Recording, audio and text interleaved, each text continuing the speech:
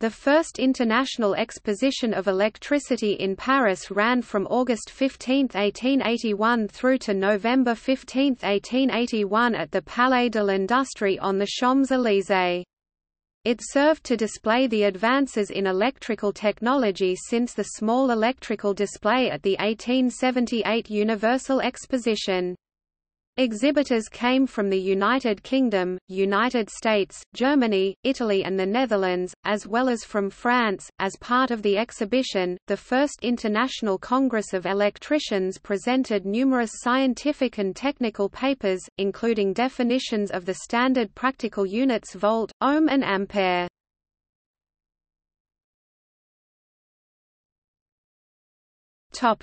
History.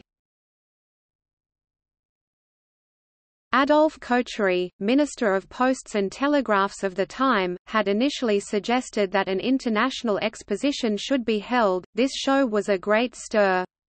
The public could admire the dynamo of Zénobie Gramme, the incandescent light, the theatrophone, the electric tramway of Werner von Siemens, the telephone of Alexander Graham Bell, an electrical distribution network by Marcel Duprez, and an electric boat by Gustave Trouve.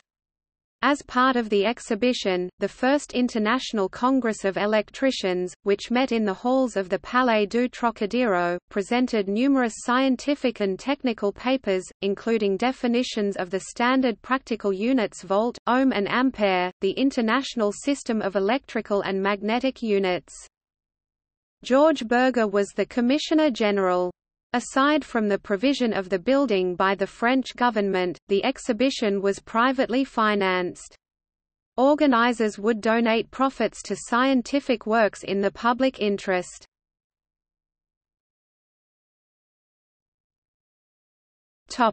International Congress of Electricians. This Congress was a decisive step in the building of the modern international system of units (SI), since ohm, ampere, coulomb and farad were defined at this occasion. Main participants include Eleuthère Mascot, William Thomson, who later became Lord Kelvin, Hermann von Helmholtz, Rudolf Clausius, Gustav Kirchhoff, Gustav Heinrich Wiedemann, Carl Wilhelm Siemens and his brother the industrialist Werner von Siemens, who had to renounce to the Siemens Mercury as the resistance unit, not to be confused with Siemens, current SI unit of conductance.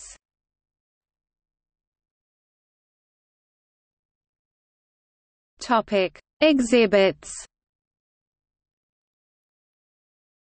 Among the exhibits were apparatus for production and transmission of electricity, natural and artificial magnets, and compasses, devices used in the study of electricity, many applications of electricity, sound, heat, light, electroplating, electrochemistry, signage, power, industrial applications, agricultural and domestic, lighting, old instruments in connection with electricity. Electric lighting with incandescent lamps was one of key developments on display at the exposition, with up to 2,500 lamps used to light the venue.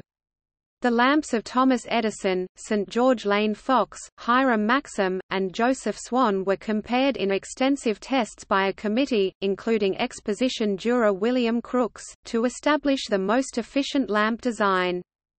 The conclusion was the high-resistance Edison lamp was the most efficient, followed by the Lane Fox, Swan, and Maxim lamps.